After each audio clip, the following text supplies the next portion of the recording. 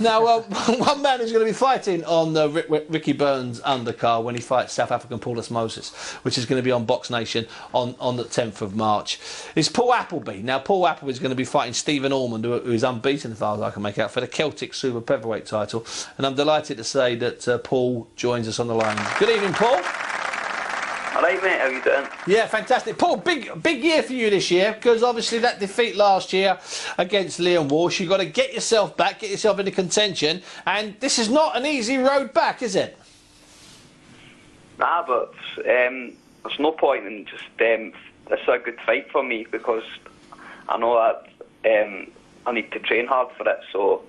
This is a great fight to come back. Oh no, it's a great fight. Don't get me wrong. It's a great fight for the fans, and it's a great fight for the fans inside the arena and the fans watching on Box Nation. But it's a quality fight. You know, you would have been excused for taking an easier 6-rounder.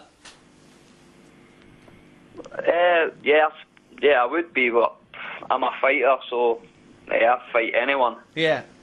That's obvious. And Paul, looking back on that Liam Walsh fight last year, have you been able to watch it since, or do you have to watch it through your fingers because you were so close to winning that one? Yeah, I've actually watched that about 3 or 4 times. I still don't know how we got off that left foot, but that's just the way it goes. It is the way it goes. Would you like a rematch with Liam? Oh, definitely. It has to happen for the fans as well, and it was a great fight, and yeah, definitely love a rematch. And I'll hopefully get one once. Hey, well, listen, I'm sure Liam Walsh should be up for it. You know, he's game, he's keen. How's Ricky looking? Oh, Ricky's sharp, really sharp.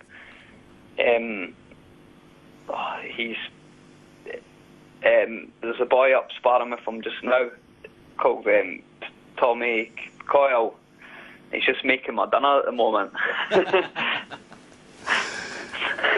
so Ricky's he's in the kitchen, but he's in the kitchen now making my fish for me. So, and Ricky's looking strong and sharp. When you're in the gym with Ricky, how much time does he spend? Does he sort of spend talking about tactics, or does he just get on with it and do that in private? I mean, is he a kid that pulls his hair out going through moves when he's in front of the mirror?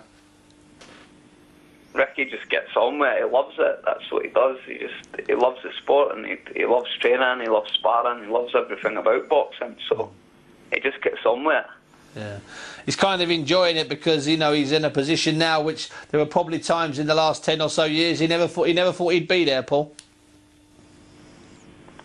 Yeah, well, if you put the hard work in, then you can do it. And Ricky's so dedicated, and he works so hard in the gym, and he's always had the talent, and he's worked hard for it, and he's up there now. He is. I tell you what, he has worked hard for it. Paul Appleby, thanks very much for your time. We'll see you on the 10th of March up in Glasgow when you fight Stephen Ormond for the Celtic Super Featherweight title. Thanks very much indeed. No bother, mate. Cheers, yeah, mate. No bother to you too. See you later, Paul.